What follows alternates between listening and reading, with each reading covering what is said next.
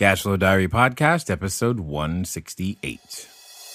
Welcome to yet another exciting episode of the Cashflow Diary Podcast, the podcast that teaches you insider tips, tactics, and strategies for creating leverage streams of cash flow into your life. Learn from top-performing entrepreneurs, business owners, investors, and thought leaders from across the globe as they share their secrets to success. Like what you learn on this and other Cashflow Diary podcast episodes? Go to learninvestingnow.com and sign up to receive powerful tips and information that will help you succeed as an entrepreneur and investor. Now, here's your host, investor, entrepreneur, business owner, educator, speaker, author, and master facilitator of Robert Kiyosaki's cash flow game, Jay Massey. All right, and welcome to another episode of the Cashflow Diary Podcast. I am your host, Jay Massey, and I'm glad that you have decided to tune in today because guess what? We're going to talk about one of the most important skill sets on the planet, the one that's preventing you from taking all of the action, most importantly, achieving the goals that you know you want to hit. It's the thing you've been avoiding. It's the one that you know you should do. It's the thing you're trying to prevent. You're saying, no. I just want to be a real estate investor because I don't want to have to learn to sell anything. Well, guess what? You're going to have to. And I'm sorry, you probably don't like that, but that's not my problem. My challenge is to teach you and introduce you to the individuals who can help you with that skill set. And today's guest is absolutely one of said individual. You said, how can I sell anything that's high dollar? Well, guess what a real estate investment is? Very high dollar. You say, hey, I would love to be able to take down really, really large business to business clients. Well, guess what today's guest is going to be able to do? Help you understand how he has been able to train so many companies to do that very thing. Today's guest is none other than John Klymshyn. He's an author, speaker, coach, and he has been teaching a trademark process called moving conversations forward for over 20 years. That's code for this isn't his first rodeo. He's authored 7 books and 3 business books, one of which has been translated into Russian. I'm sure that absolutely was a process that he probably enjoyed to a very immense degree. And he's also has 3 novels and a collection of short stories. He is truly what he calls the whole brain thinker. And I'm almost willing to bet that you're going to have to become one of those too in order to make these things happen. He's worked for tech companies and recruiting firms and hospitality, commercial real estate, banking as well. Here's the thing. Sales is a necessary skill, and today's guest is an expert. So we're going to learn from John Klymshyn. John, you there? I'm right here, Jay. How are you? Fantastic. I'm living the life, brother. Excellent. So I'm going to ask you a very similar question that I tend to ask most people. I tend to look at today's entrepreneurs, of which you are clearly one, like a lot of like yesterday's superheroes. You know, yesterday's superheroes would call them, the Flash or Batman or Robin and Wonder Woman and all of these things that we've got going on today. They get dressed up and then they fly around or swim or whatever and use special tools occasionally to save people from their own messes. That's literally what they do. And I look at entrepreneurs as doing the exact same thing. We have an idea. Occasionally we get dressed up and we go and let the world know that we've got something special for them that can improve their life. However, they can never get it until we sell them something. However, what I want to know is before you were the author, speaker, and coach that you are, and you had your own trademark process, I want to know who John Klymshyn is. Well, first and foremost, I'm a husband and a father. I am a man of deep faith. I am someone for who family is of great import, and not because it's a brand and not because I thump my chest, but because the relationships that we have within our own family prepare us to do battle, to jump off the building and be able to fly around in that power suit, because we know that we've got someone, something, some entity, some support system to go back to that does not judge us based on whether or not we accomplished something today. I like that. So before we leap off a tall building, we should have something worth leaping off for, and more importantly, coming back home too.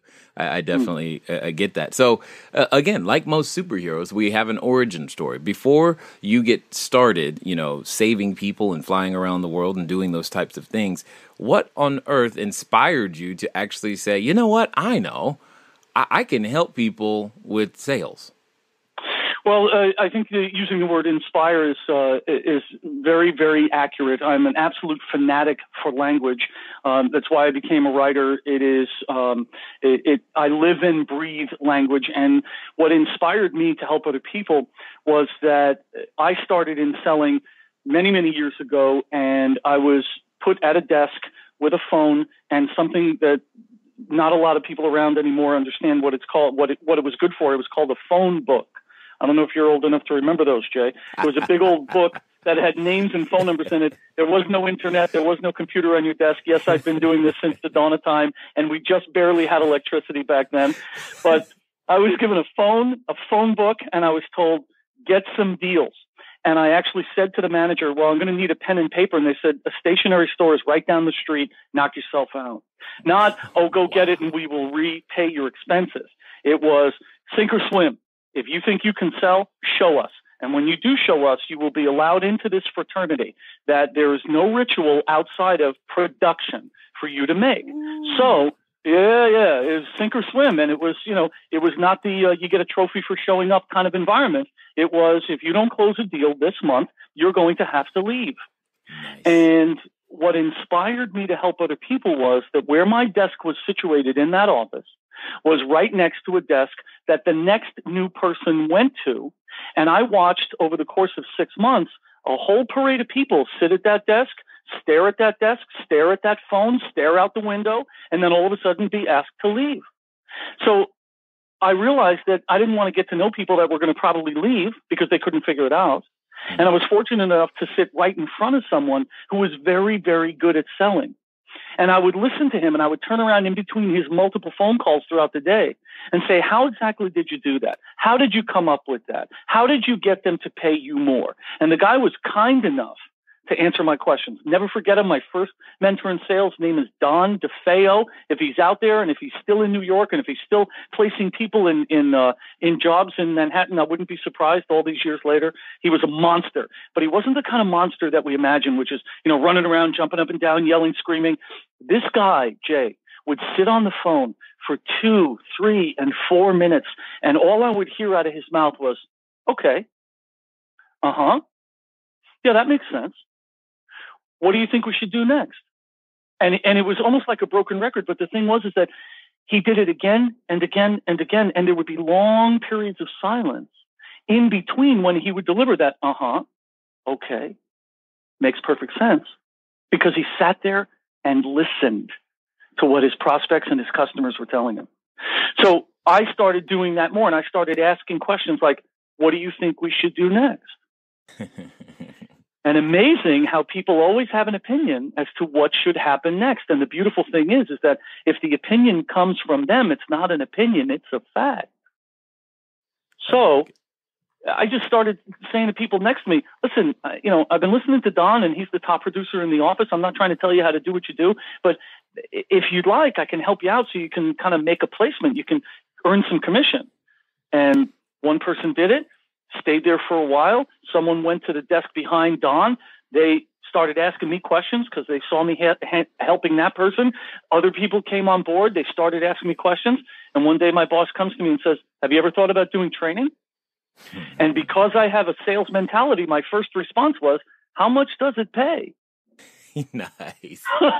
No, but I can think about it right now. In fact, how many zeros is that? Yes. That's exactly right. I'll do the math in my head because understanding that I could move from, 100% at-risk income to some percentage of at-risk income with a base salary was like, I'm a young, newly married guy who dragged a California blonde nurse across the country to New York with the dream and the wish of a better life.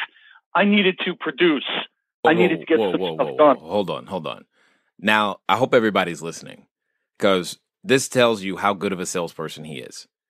If you've ever lived in California and ever have even thought about the weather in New York, how do you on earth get anybody to move from California all the way to New York and voluntarily go through snow? That is you were good. You were good. I like it. Because I'm telling you, that was a sales job right there. It absolutely was. And here we are knocking on the door of 31 years later and still married. Now, full disclosure, we live in Santa Monica, California now. Ah, gotcha. So it was a lease agreement. It's like, hey, we're gonna go there for a while, but we're coming back. I got it. I don't blame you though. But now you see what I mean. If you've got anybody to leave here to go there, that's impressive to me. Thank you. Now, there are so many things that you're saying right now, and I really want those in the entrepreneurial space. Those you're trying to build your cash flow, guys, and I get that, and I know you feel like you got to kill and you got to eat and all these other things, but you glanced over something really, really quickly that I've got to bring up.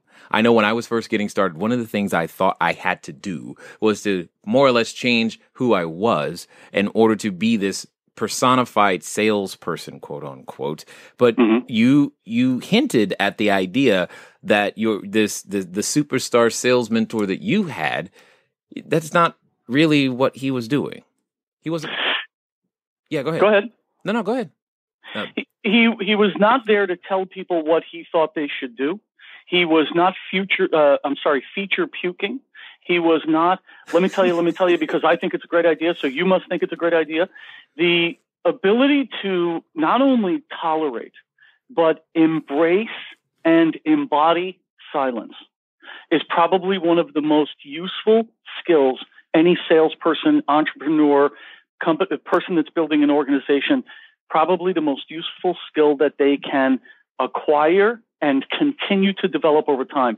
Because simple rule of thumb, I call it a painful selling truth, is the more I listen to what you say, the more fascinating you find me. Yes. Oh, I hope. Okay, guys, I know you're washing the dishes. Maybe you're on the treadmill. I don't know, but I hope you heard what he just said. And if you're now just tuning into my voice going, what happened? What did I miss? You need to rewind and hear that again. Because I am constantly telling individuals when we're going, so, when we're out there, we're always in a selling situation. Nearly every conversation is. And what it comes down to is people are always asking me, Jay, what do I got to do to get the person to accept these terms? Or how can I raise another $100,000? Or what can I do to get the investors to say yes so that my deal gets done? And I'm always trying to find a new way to tell people to shut up and listen. It's as simple as that, but it's the dichotomy of it's simple, but it's not easy. There are so many things that are basic and fundamental to what you and I do, Jay, as mentors, as leaders, as teachers. There are so many things that are fundamental that the second that we discard those fundamentals, we will no longer be able to hold the attention of our audience. So what we want is your audience to understand, the people listening to this podcast, we want them to understand that you do not have to say all these great things to get people to do things. And it's not about getting people to do things. It's about going out and finding out who's interested in doing these things, like investing in your portfolio or helping you raise money or whatever it is.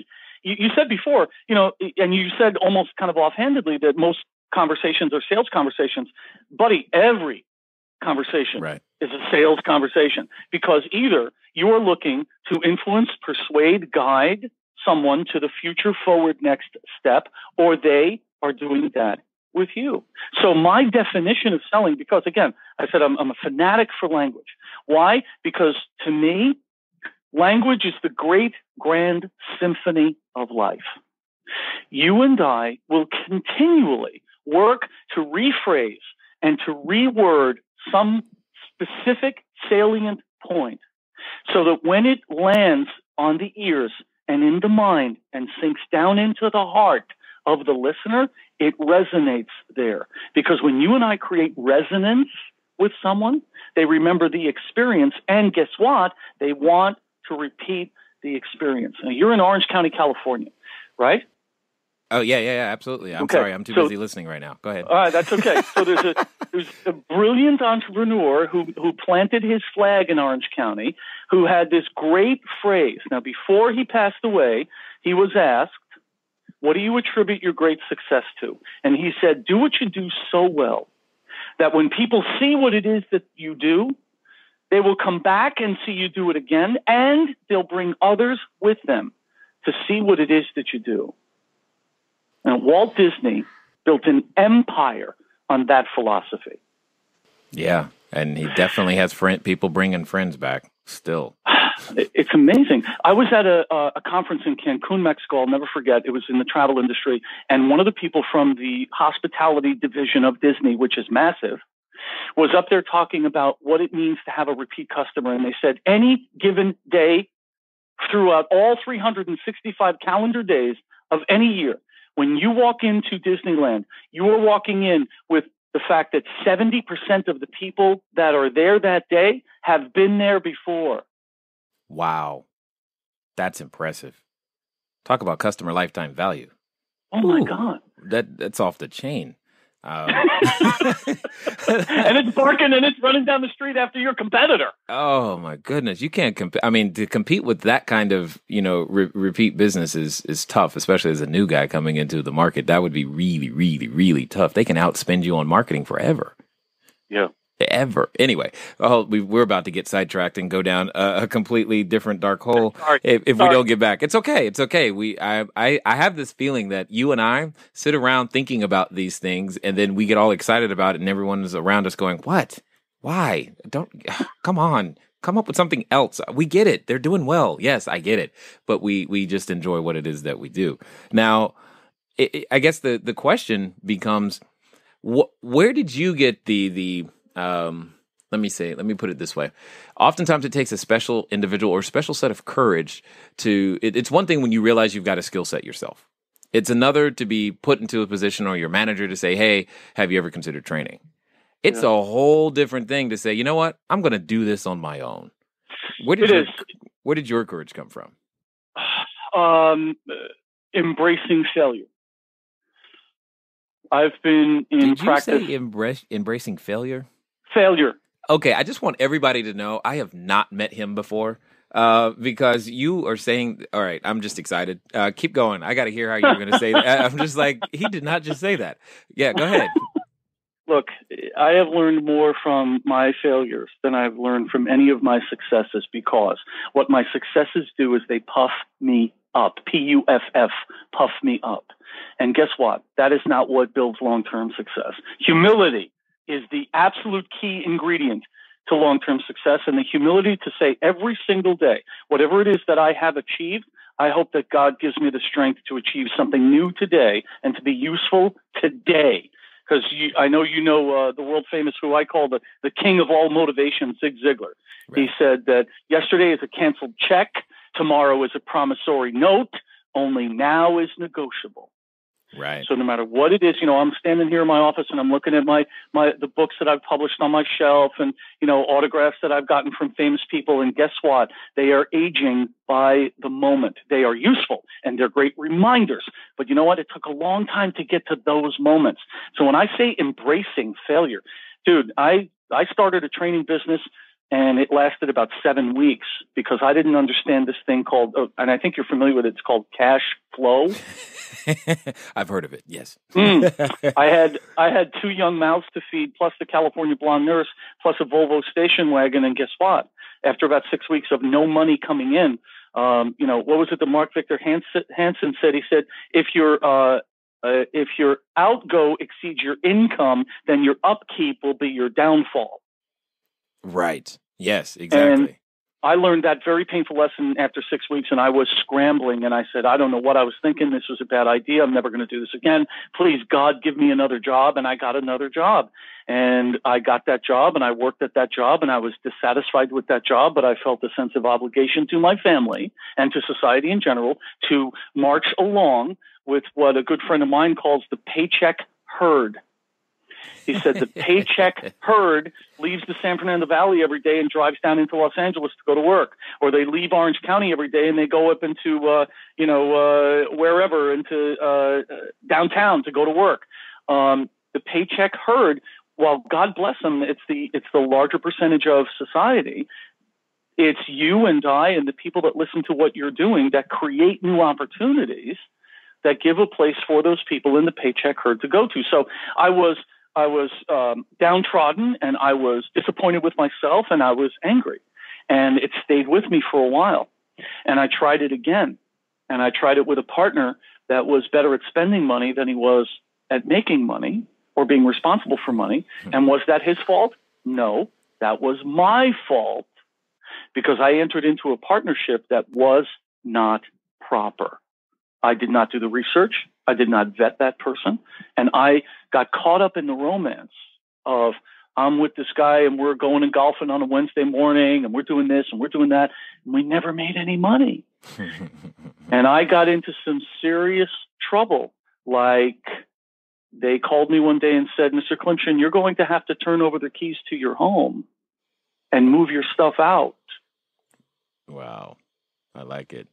Now, my partner did not pay my mortgage. I had trouble paying the mortgage. I'm the one who got behind. I had to own that. Right. And to look at your bride and say, we got to go rent a smaller house and let go of this property that we thought we were going to raise the kids in, was not a fun enterprise. No, not at all. Not at all. But you're speaking about something that I think is very important to understand. I think what it comes down to is, the concept of responsibility, whose job it is. I mean, even if you are currently in a job, you are working for an employer, your income still isn't his or her responsibility. It's really up to you, is what you're saying. And at the end of the day, very few individuals are willing to take on that responsibility. But yet, that's the very thing, in my opinion, that makes the United States and many freedom-loving countries great, is that the more responsibility you take, typically there's the other side of the coin of the more benefits you can actually take advantage of. And even our tax code is a reward system, if you look at it that way. For he or she who takes more responsibility tends to get more of the rewards. And to me, Jay, the reward, what drove me at the beginning when I started that business and I was uninformed, and then I started another business and I was putting my faith in someone else instead of myself. The motivation for me, even today, 16 years into a successful practice, the motivation was singular. It was specific. It was freedom. I want the freedom to serve who I choose to serve in the way I choose to serve them. I want the freedom to increase my fees over time. I want the freedom to work at 5 a.m. or not work at 1 p.m. It was all about freedom. So when I decided to do it the third time, notice I didn't say try it the third time. Right. Because I don't know if you're a fan of Star Wars or not. I know where you're going, but yes, go for it. Great Master Yoda said, no, do or do not. There is no try. Exactly. Not a great impression, but it's the deepest I can go. And it's so brilliant. Do it or don't do it. Don't talk to me about trying. When someone says to me, I tried to call you, that's it, we're done. Don't BS me, dude. How do you try to call someone in today's society? I'm going to try to make it. And you know what? I'm not going to set up a place at my table for you because you're going to try to make it. I'm not going to have you draw all the attention of these other people to you because you had to show up 7 minutes late so everyone could understand that you're important to the rest of us. No, don't try. Do it or don't do it. So when I sat down with my wife on February 1st, 1999, oh, by the way, I had a job, which was a good job. It was a fun job. It was a reasonably well-paying job. And I said to her, I have to do this. I have to do this. This is not a hope, a wish, or a dream. This is a mission. This is a calling. I have to do this. And she looked at me and said, what if it doesn't work? And I said, then we will live in a car. You you found the right woman. That's for sure. Because she was dead silent for 10 days after that. Yeah, well, sure. I totally get you there.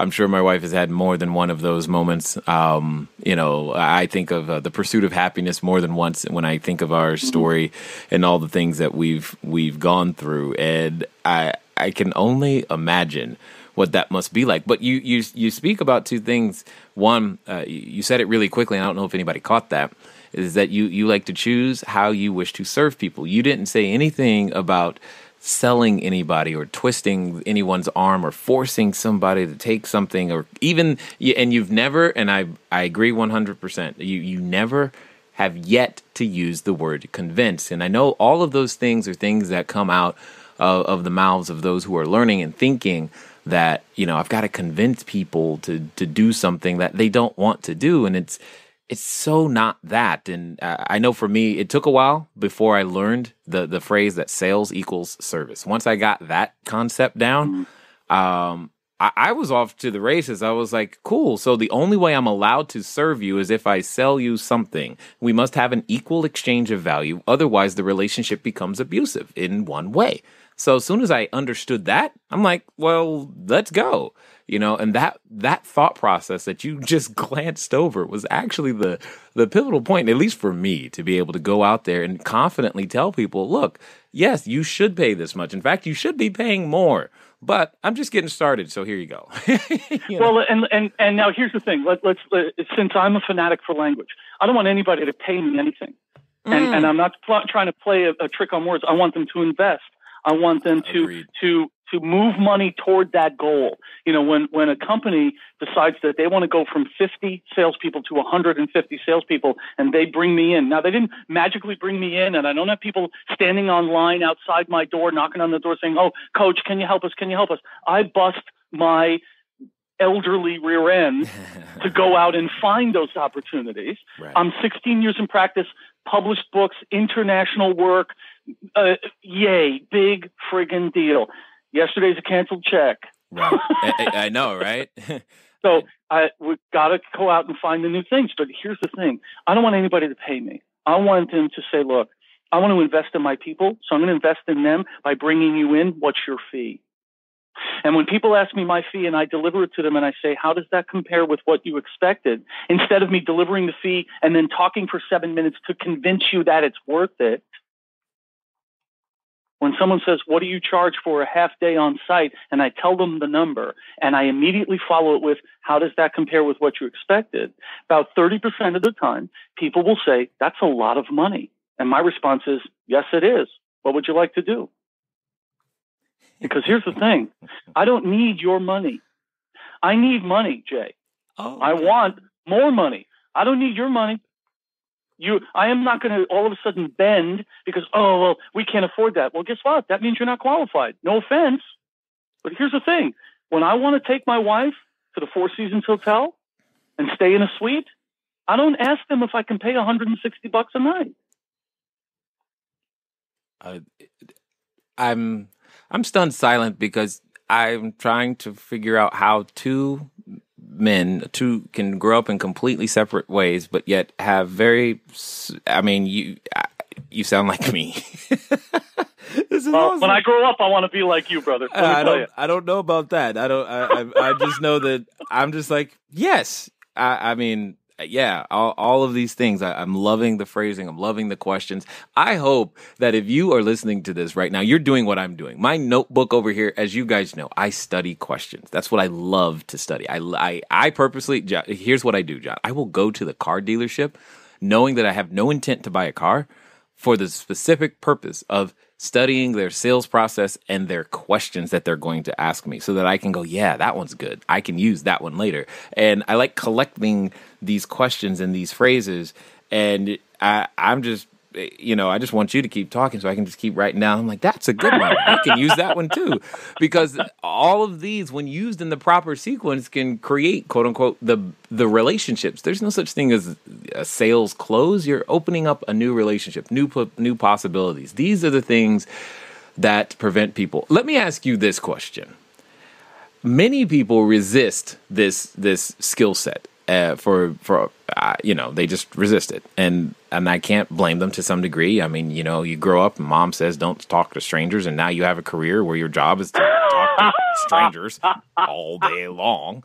That's good. I like that. I mean, that's the truth, right? It is the truth. But what is it that you think, I guess, gets in the way of people wanting to actually learn this skill set, even though you and I both have seen firsthand how this one skill set sets everything in motion?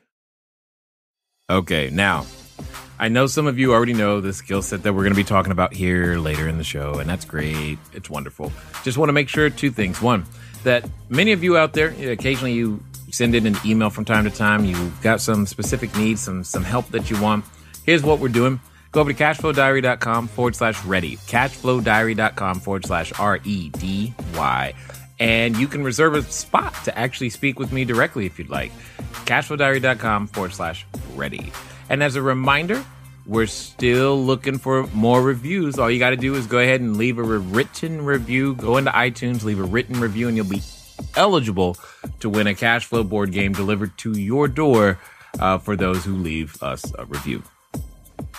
Well, here's the thing, is that people think that selling is asking for something. People think that selling is trying to persuade or convince or connive, and it is not. You said before that, when you're closing, it's not some big close. You're opening something. My definition of closing is 3 words: coming to agreement. It's not coming to an agreement, because when we insert that participle, that means that it's my decision as to what the agreement should be. Now, I have a very clear path as to how someone goes from never hearing of me to hiring me to either consult with them to build their sales team or to come and speak at their sales meeting.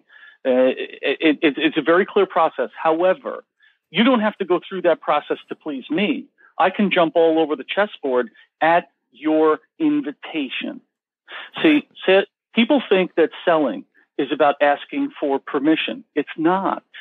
It's about engendering invitations, because we would much rather go to an event that we're invited to than one that we are given permission to attend. So what I want to do is as you said, I want to ask questions so that I receive invitations to move the conversation forward. So you asked me, why do people resist going after sales? Well, because most people can tell when someone is trying to sell them something. All of us have that sixth sense. So guess what? I'm not going to play Wizard of Oz. And Wizard of Oz to me is pay no attention to the man behind the curtain. They say things like, I'm not trying to sell you anything. That is a lie. So I don't want to begin any relationships with a lie. Right. My late father used to say, John, don't ever lie. This way you never have to remember what you said. Right? Exactly. People say to me, you said to me such and such. I say, yeah, that sounds like me. Yeah, that does sound like something I would say. Yeah, it does. And we're going to write it down because it sounds better coming from you than it did for me. You're right. That's a good one. Let me write that. That's a good one. I'm going to write that down. I have this belief, and I'm just curious. I actually believe fundamentally that everyone, yes, you listening to my voice, everybody actually likes selling. It's not selling that they don't like. Does that make sense? It's pitching that they don't like. Right. It's asking for money that they don't like. So guess what? Let's explode that and let's get that out of the way. In my book called How to Sell Without Being a Jerk, we talk about moving conversations forward, not dragging, driving, forcing, or pushing, but moving conversations forward. And in my study of languages and language, I learned very early on that the power of that statement is that in the structure of language, moving conversations forward is referred to as what's called a present tense perfect. It's a present tense perfect because it starts with a verb, and everybody understands what it means and where it's going the second that it's stated. So what we want to do, we in sales say, well, wait a minute, I don't want to shove something down anyone's throat. I want them to feel good about me, the interchange, and where we're going together. I'm going to say that again. I want them to feel good about me, right, the interchange, and where we are going together. So when I ask questions like, what do you think we should do next? Where would you like to see this go from here? What are your big, hairy, audacious goals? How does investing in this type of property help you achieve those? Notice I didn't say a single thing about what I want you to invest in. Now, of course, I'm going to have a portfolio. I'm going to be prepared. I'm going to have all of my data and ducks in a row. And I will say, here's the opportunity. Here's what the minimum investment is. How does this look to you? Because it's not about me, nor is it about me closing. It's about me making a presentation of something that, as you said, is either going to be an exchange of value or not. Right. Yep. And the funny thing is, to me, is having learned, levels and degrees of how to become masterful at this, art of conversation is what I'll call it in this particular sense. It makes other things so much more clear, so much easier to degree, because, if an entrepreneur can actually sell, you have a shot at nearly any business. I mean, and you've discovered this when, you were working with companies like Rent.com or American Express or what have you. The point is, why on earth do you think that, I'm just curious, why not teach this to our high school students? Well, I think that what's happening is that we're trying to get as much into their young little heads as possible. I think that it is useful to bring it to high school students, and under the specific pretext or within the context of what interviewing skills are all about. Very few kids walking out of high school are going to be entrepreneurs. Most of them are going to need to get some sort of job. And here's the thing, is that finding work, in my opinion, is one of the 3 essential life skills that nobody ever teaches us. Well, you have to be able to find work. Well, that in and of itself is a sales process. Oh, absolutely. What are the other 2 essential life skills? Well, how to find work. Second is how to maintain relationships. My parents were married 38 years when my father passed. And guess what? He never sat me down and said, here's how you're going to be able to get along with a person who you've only known for 2 years, and how you're going to make decisions about money and where to send your kids to school and all that stuff. Here's how you're going to settle arguments between the two of you. Never. Yeah. Right? Right. And then the third is how to communicate. We are taught how to speak in this country. We are not taught how to communicate. Oh, yes. Go ahead. Now, I on that alone, I mean, I feel like driving up to Santa Monica and meeting you right now. Anyway, dude, there's some great places for lunch here. We are. There's just so much that resonates between everything that you're saying and how I've been communicating to people, because I try to tell people and share with them and impress upon them the importance that in order for your message to be heard, it has to be sent, received, and properly interpreted. And until all 3 of those steps have been met, you've said nothing. Well, and here's a simple rule of thumb. The third time you begin a sentence with the word I, your listener mentally checks out. Ooh, nice. I'm here today because I want to show you this investment opportunity, and I think that you should do this, and I have done the research, and I. I bet you there's someone squirming right now in their car going, oh my God, I just did that. We all do, because we're an I-focused entity, right? We're convinced that we're the center of the universe, and the second that we can release it, hold on. What do you mean? I'm not? I thought what do you mean I'm not the center of you? Come on. I haven't met your wife, so I can neither confirm nor deny. Yeah, good point. All right. Go ahead. You were saying? Most humans are convinced that they are the center of the universe. And it is in point of fact because they are constantly inside their own head. They are constantly responding to what it is they want as opposed to what it is that they have. And we are, from the second we get out of bed, we're making that comparison. So I said earlier, I want the freedom to choose whom I will serve. When my feet hit the floor, the first thing I think of is not, here's what I want and here's the gap between what I want and what I have. My first thought is, who do I get to serve today. Yeah. Now I'm excited. Why is that such? Okay. So here's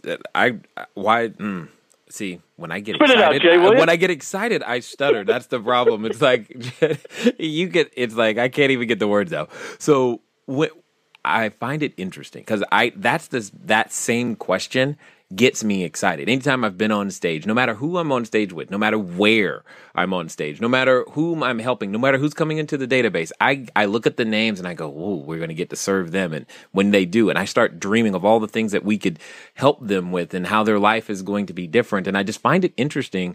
I care a lot more about just who do I get to serve? Who's going to let me serve them today? Okay, so I'm sure you have another question, because otherwise I'll just keep talking. No. That I just was curious as to you use the same language that I use in terms, or we're using the same language in terms of the serve, and I'm kind of curious where you got that from. Well, as I said to you earlier, I'm a man of deep faith, and the more I read the literature of my faith, the more I'm reminded how important service is, because I believe that we will never be so fulfilled as we are when we pour ourselves out into someone else.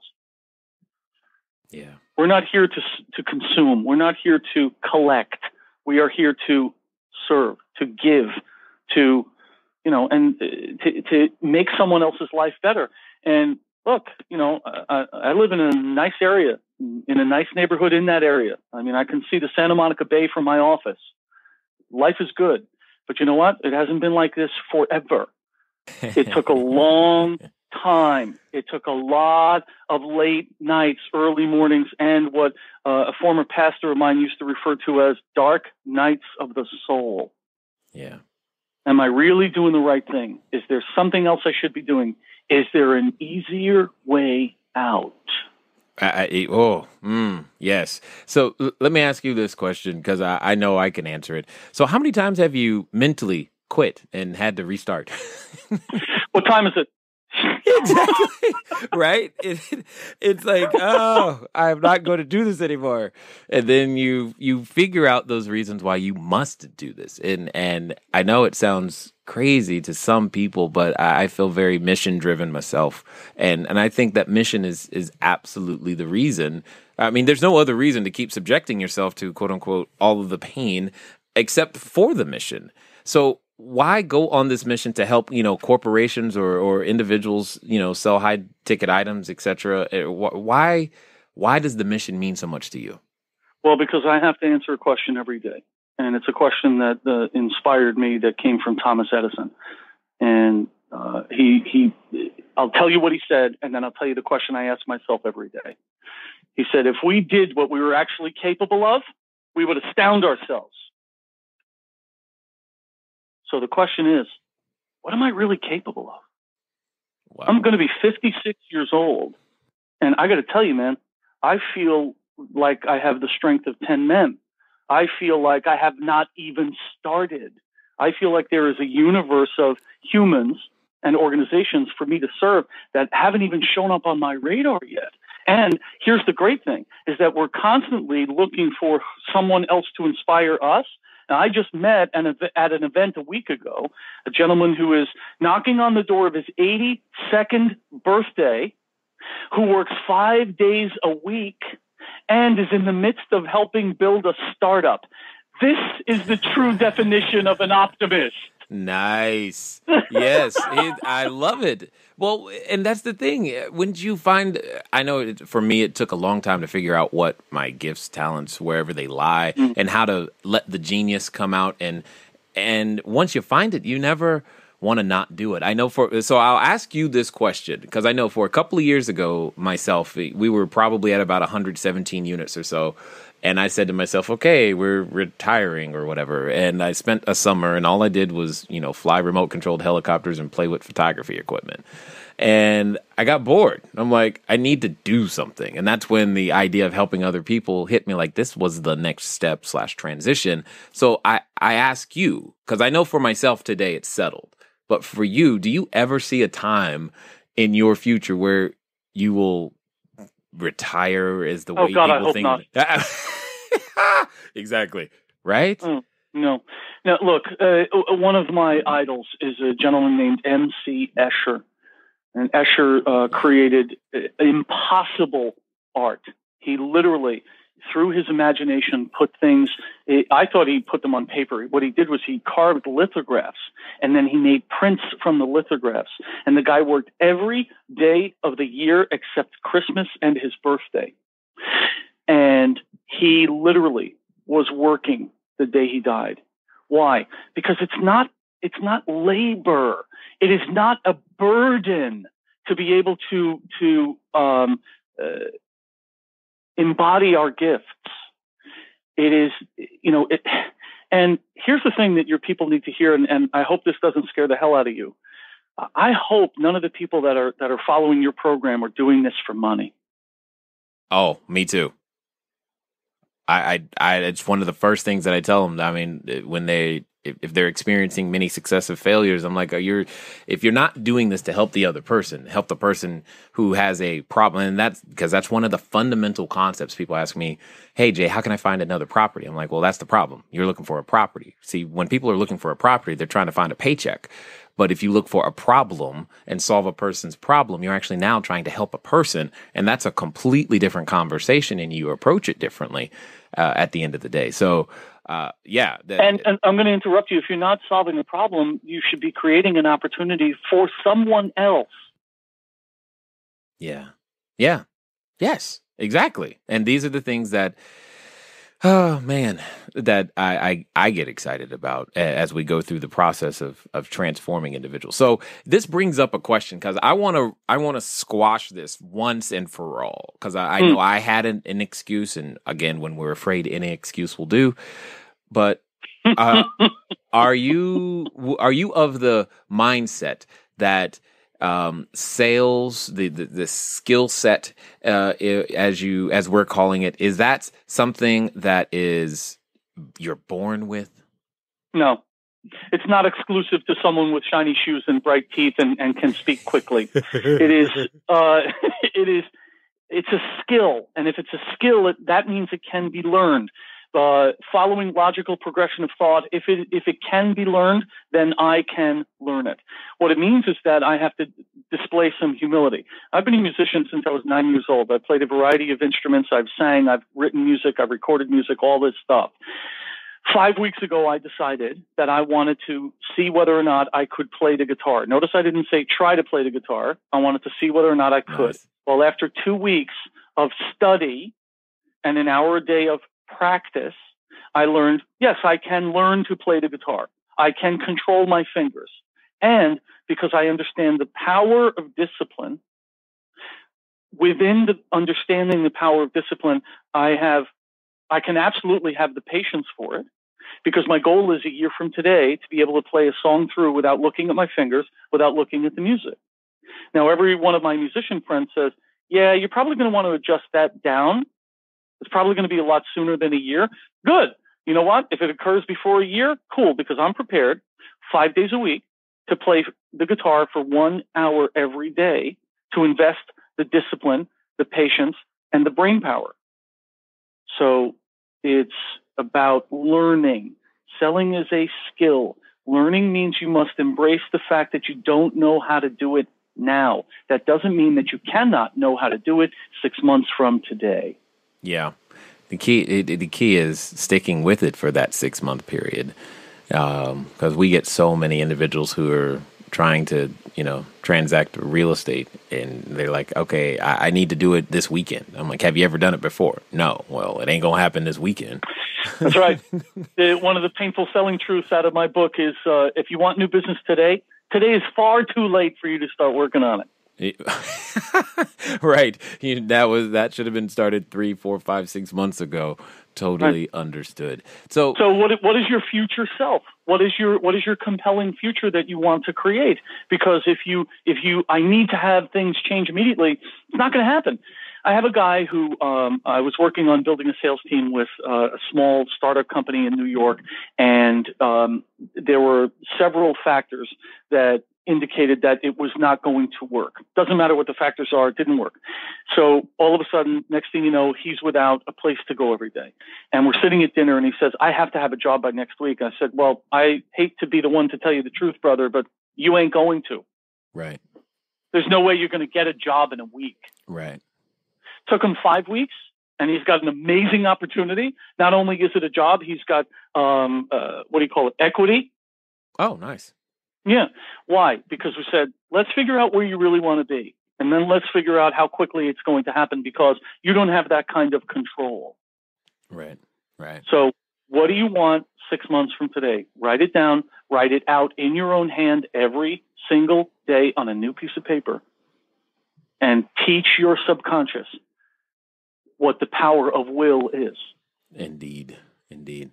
Now, you've mentioned a number of your books. What would you say is your most popular one? It's called The Ultimate Sales Manager's Guide. It has been adopted across the country and internationally, and it is about if you are going to build an organization, you're going to need to build a sales team, and that is a skill that no one is born with, and that a very small percentage of humans even want to imagine. When I go and I get in front of a bunch of sales managers, I say, the first thing out of my mouth is, who in their right mind would want to get up every day and go to work and manage salespeople? And use the keyword is right mind. That's exactly right. Because salespeople are psychotic. And so are entrepreneurs. Why? Because we think that the world will be different because of what it is that we do. Well, you know what? You can call it psychotic. You can call it visionary. We'll go with visionary today. I like it. So the Sales Manager's Guide is by far the most popular. It outsells my other two books by a margin of 4-1. Nice. Nice. Yeah. Now, I know those listening have enjoyed it. I mean, especially if we didn't scare them off from the intro and start saying sales. I mean, we it's like we were cursing to some people every time we said the word sales. He's like, stop it. You know, if we didn't scare them off, how can they go find more about what you are up to? All they have to do is Google my last name. They may come across some stuff that shows my son, the filmmaker, because we have the same last name. But the easiest thing to do is, number one, connect with me on LinkedIn. The second easiest is to go to my website. And the third is to go to Amazon and type in my last name under books. And I'll spell it for you clearly and simply. Once you see it written out, it's not so scary. It's K-L-Y, M like Mary, S like Sam, H-Y, N like Nancy. If you go to www.klymshyn.com, if you Google Klymshyn, if you go on LinkedIn and you look up Klymshyn, you'll find me. I'm guessing if we find anyone named Klymshyn, they're related to you. Oh, yeah, yeah. I like when I check into a hotel and I spell the last name and they say, are you John? And I say, do you have another Klymshyn staying here? I know, right? Because I want to meet them. Exactly. Yeah. That's impressive. So, if you right now were, pretend for a second, you're talking to that would-be entrepreneur, that new person who's ready to tackle sales, that person who's looking for their next big paycheck even. Maybe they're ready to put on their superhero outfit for the first time, but feeling a little trepidation. Maybe all they've known is the quote-unquote perceived security of a job.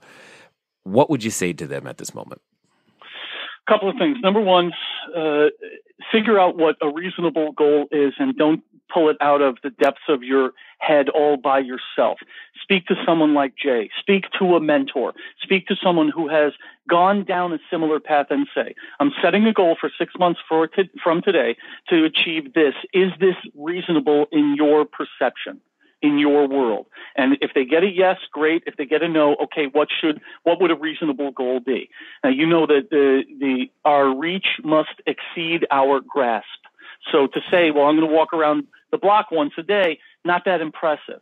To say I'm going to walk 5 miles a day for the next 5 weeks every day, that's impressive. Why? Because it's discipline oriented. And the power of discipline is that it will remove all distractions. So the first thing is set a goal. What do you want to achieve 6 months from today? And ensure and test it and have it evaluated by someone who knows what they're talking about to see if it is realistic. Second, become a learner, not a student, a learner.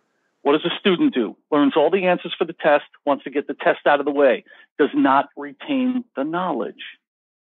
Become a learner. And I want you to buy 2 books. One is mine, one is not. The book I want you to buy if you're going to become an entrepreneur is How to Sell Without Being a Jerk, because that's what everybody wants to know. Yeah, right. The second is the single greatest piece of literature ever written on the subject, and it is available at every Barnes & Noble in the country and on Amazon.com, and it's all of a $7.99 investment. The book is called The Greatest Salesman in the World. There is a percentage of people that read that book and say, yeah, that was a good book. And there's a very small percentage of people that do and use the book the way it instructs them to use it, which means that it stays with them daily for 6 months. I will tell you, Jay, in my experience in selling what it is that I do, helping other people sell what they do, helping people go from 22 salespeople to 500 salespeople in 7 years, that all of the things that need to be done, the single most important thing is to act. Do some specific activity again and again and again, so that it is habit, so that it is refined, so that the world cannot resist your will. So the greatest salesman in the world says you need to do these specific actions. Don't finish the book and put it on your shelf. And that small percentage of people, every single person I've met for over 25 years that has done that exact thing has exploded their influence, their ability to serve, and oh, by the way, their income. Yep. Completely understood. Love it. Well, I definitely appreciate you taking the time to invest here. It's been a pleasure, man. I live to serve. Excellent. Excellent. All right, ladies and gentlemen, you know what time it is. It's time for you to move at the speed of instruction. What are you going to do today? Well, here's what's going to happen. You're going to do something. Go over to Klymshyn.com. Again, that's KLYMSHYN.com. Get started. Move in the direction. Take measurable action towards any one of the goals that you came up with. And I know you came up with at least one while listening to us. You said to yourself, ooh, I should do that. Ooh, that sounds good too. Well, I want you to put that on a piece of paper that you're going to get it done within the next 24 to 48 hours and move in that direction. Make it happen. Because guess what? You know what I believe? I believe that you can indeed do it. It's been fun talking to you guys today. I look forward to talking to you soon. Until next time.